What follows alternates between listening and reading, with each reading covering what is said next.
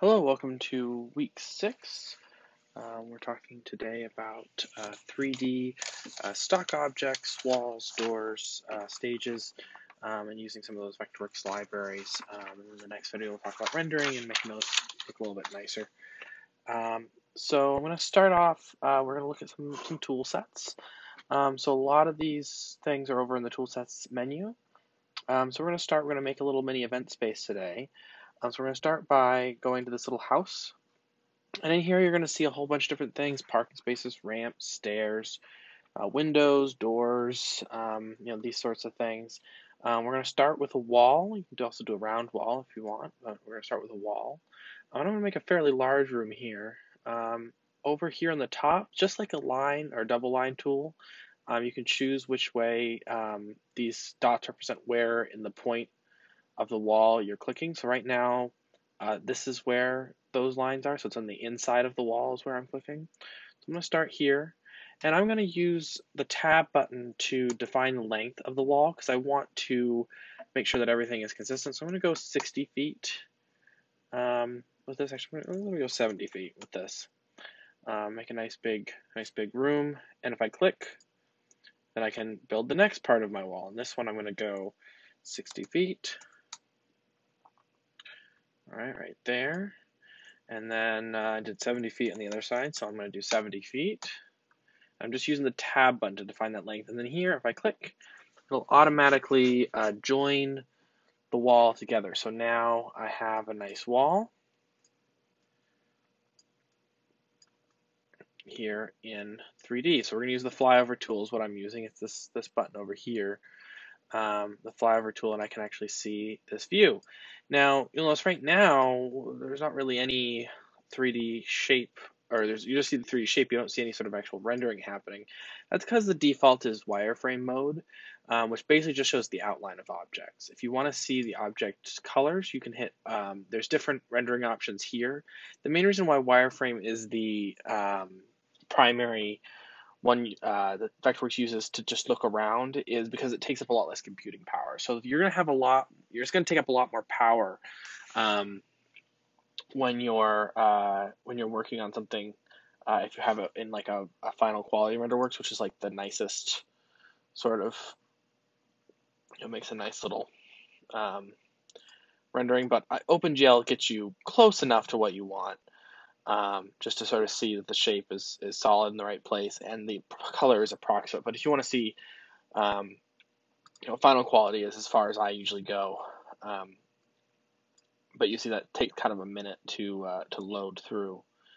But it takes a second or a little bit. So this isn't too bad with just a single wall, but you can imagine like if you get a bunch of a large set or something that's sort of complex, it can really bog down your computer because it's taking about half a second just in a single wall. So I'm going to put it back in wireframe mode. So we have our wall here, and there's things that we can do to change things. I'm going to actually go back to this here. So notice how when I select a wall, it doesn't select the whole room. It only selects the section of wall that's sort of continuous before the next turn. So if I adjust anything, it's only going to affect this section of the wall. If I want to affect more parts, I should hit the shift key and highlight other parts of the wall. So if I want to do multiple parts of the wall, I hit shift and then click the parts that I want to control.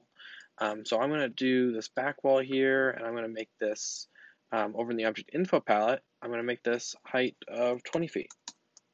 So now that wall is 20 feet tall. You can also adjust the wall thickness, make that a foot. And then we'll get into the rendering part, but you can also do that from the object info palette as well. So I have my little event space here, this room. So what else do we need? Well, we probably need some way to get into the room, right? We probably want a door or something. So I'm going to open up, here's a door tool, and here's the window tool. So windows we probably won't use too much of unless you're building a set of some sort. But it's good to know the window tool exists, so we'll show that as well. But here's the door tool. And I'm just going to put a door in the back of my space. You can choose which direction it opens by clicking around. I'm not clicking anything. I'm just sort of going around. Anyway, so here's the door, and you can change the door settings. Right now, it's just a standard opening in the wall. Okay, but if I hit the door, I can go into settings, and I have a whole bunch of options here as to the height of the door, the width of the door, the size reference refers to, like, if it has multiple leaf. Configuration is one of the more important ones. So you have like pocket bipart, overhead door, barn door. So this shows the top and detail.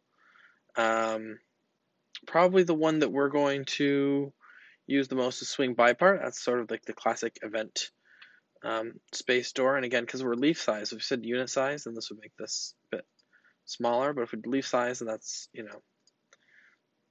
how we're going to do that. You can offset in the wall if you need to. And you can also adjust the top shape. So if you wanted to have round or curved or some sort of fun thing, you can adjust these to get really specific if you want. I'm going to go with the standard square door though. So if I hit OK, and there's a whole bunch of other options here, you can go through and sort of play with these and see what they do. But there's a whole bunch of ways to make your doors customizable. So feel free to play with those. So I made the door bipart, so now in my rendering I have bipart door. And this just automatically joins to the wall, right? So now it's part of the wall. Same idea with windows. I'm going to put a window in, even though you probably wouldn't put one in an event space, but same idea with windows. If you go in the object info palette, hit settings, same idea. You can change the top shape. You can change the the type of casement. So there's a lot of options here. You can customize a lot of these. You can make your own versions of this, but for our purposes, you can just use the base ones, and there's enough here to sort of get your ideas across, without getting too picky. So I'm just gonna make that my window over in the corner there. Again, you don't have to make a window in yours. I was just doing that for a demonstration. So here's the room. So this room probably we want a stage, right? So let's see here. Do over in the tool set palette, we're gonna go to the so this little light here is gonna have the basically the event tools. So we have a whole bunch of things in here. We have truss and lighting instruments and pipes and things. We're gonna start with the stage deck. Now, the beautiful thing about the stage deck is that it actually comes automatically in a 4x8 panel. So this is useful if you're trying to make something where you have to show a stage layout, like how you'd actually lay out the stage, or how the carpenter should lay out the stage. But what I'm going to do is I'm going to set this as a single thing. And then over here in the object info palette, I'm just going to make it, I don't know, just the height. I'm going to adjust the depth to, let's say, 30 feet. And the width to, say, 40 feet. And then I'm actually going to make a line through, see here's the center guiding point in the page center, which actually isn't the center of the room. So what I should do is I'm going to do a line from here to here. And this will give me a center point of the line, and then I'm just going to line up with that, which while I'm at it, might as well line this up with the center of the room, center of the page. There's no real reason to do that other than I just like to make sure it looks nice. So there you go, stage is center. I'm gonna use the shift key and the arrow keys to nudge this down a little bit. All right, and there's our stage. It's pretty deep. I might decide, I think I'm gonna make that a little bit less deep, so maybe 20 feet, 25 feet. Split the difference. There you go, 25-foot stage. So now if we go into the flyover tool, you can see we have a stage. All right, so we have a stage, that's nice. Probably need a way to get onto the stage, right? It's 4 feet tall. So that's why we have the handy dandy stage steps, which you just click where you want it to go on the stage and then line it up, go off the side, and now you have stage steps. Now, this has the same sort of thing as the other stuff. There's a lot of different tools here for adjusting the height. This is the stage height that it's adjusting to, so you want that to be the same as whatever your stage is. Step unit height, stringer length, width, all that sort of stuff. Number of steps, the thickness of said steps. So you can adjust a lot of this, and you can also update. You can update different things, but you also should add a railing or something to this, which there are settings for in here as well. I also want to know, I'm not worrying too much about making everything in nice classes and layers. You should, as you're going through your document. This is just for demo to show you how this all works. So just know it's making some automatic classes for things as I go along, but you'll want to sort of make sure that everything's classified in the right way. So the other thing that I'm going to do is, I think, the stage looks okay. I'm going to render this in OpenGL. I think the stage looks okay with that nice wall behind it. Like, it's not too bad, but I think I'm going to put a curtain up. So over here in the soft goods, I'll hit soft goods, and I'm just going to draw a line behind the stage, just right up stage. And I clicked once, and now it wants me to go. So I could do this, and I could make like multiple, kind of like the polygon tool. I can just like click and keep going and make different things. If I want to end it, I just click again at the end of the line. And now I have a curtain. Now this curtain is going to be probably just inside the stage here, right? It's like a little bit inside the stage. I'm going to go back to the 2D. I don't want to back up right now. 2D plan, and I'm just going to use the nudge tool again, right? Shift and an arrow key to nudge this curtain just behind the stage. And then same idea. I think this one, you can choose different ones: curtain, border, pipe and drape. These are options. But I think what I'm going to do is pipe and drape, since we are doing this as floor-based.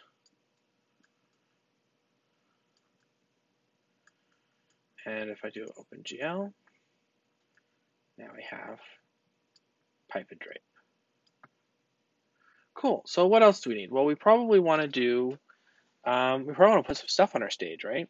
So you'll have your modeled objects that you can put on your stage, but I'm going to go in and I'm also going to get a chair for a speaker to talk at this. So we're going to go into the resource manager. Okay, so we're going to go into the resource manager, which is Palettes Resource Manager.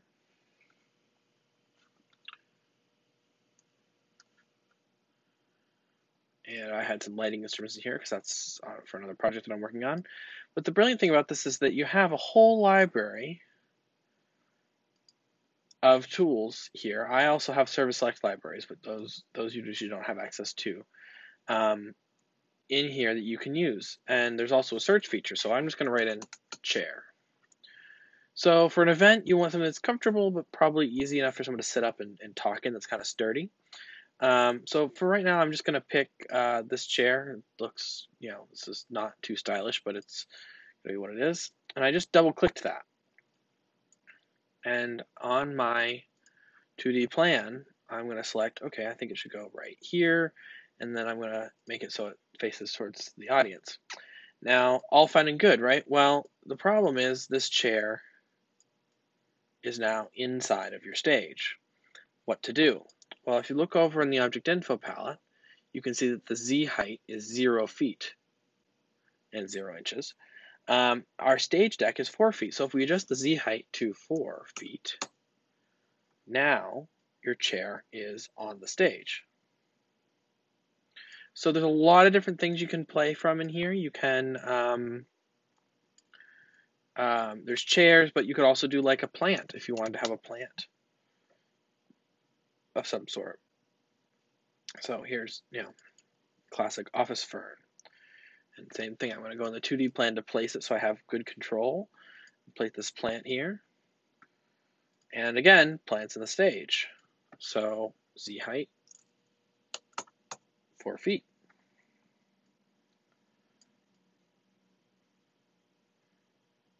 Okay. So this is kind of a nice way to do this. And then you have OpenGL. So now you have a nice little stage, right? So the only thing that really is missing now, besides backstage entrances, and maybe you want to do a little bit more masking, maybe you want to do a curtain around the front of the stage, make it look nice. But we're gonna forego that for the sake of making this video shorter. Is an audience. So the way we're gonna make an audience is I'm actually gonna go into the rectangle tool. I'm gonna tap here and here and here. I'm just gonna make a large box. And then I'm going to go into, it is under this drawer here, and I'm going to hit seating section. And this creates the seating section tool. And if I hit this, now it opens up this box, and I can choose which type of seats I want. I can have wooden seats or vent seats, bleacher seats, and all these have different sizes built in, but you can also adjust row spacing, seat spacing. Distance past boundaries is actually that box that I drew. And this will give you, it shows it with symbols, or like this will just show you like how many seats you're actually able to get in this configuration. So if I hit this, now I have seats in my space. Oop, I didn't mean to do that. So now if I hit OpenGL, now I have a nice little event space, all ready for my nice sculpture models to be presented. So what you're going to do is you're going to put your little sculpture models in your event space, in whatever form you think works best. So that's what I have for this video. Next, I'm going to be showing you how to render objects and change your wall textures and that sort of thing. So we'll do that on the next video.